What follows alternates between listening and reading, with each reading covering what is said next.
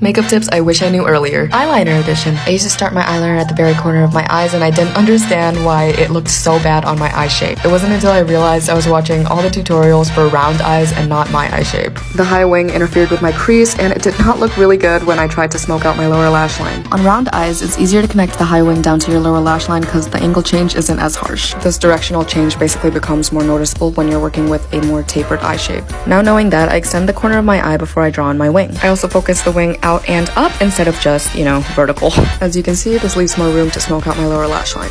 This shape is a lot more harmonious with my natural eye shape, whereas the old method closed off my eyes. Now on to inner corners. I used to draw it in horizontally and had a lot of trouble with my epicanthic fold. Like, why is there so much skin there? What is the reason? Now I work with the natural angle of my inner corner. Essentially, I'm connecting it to my lower lash line more than I am on the top. Honestly, this method has gotten rid of so many problems that I had with the crease in the inner corner area. Look at that, I'm tearing already. My sensitive eye people, I got you, okay? This stuff does not come off. Anyway, yes, subtle but effective changes.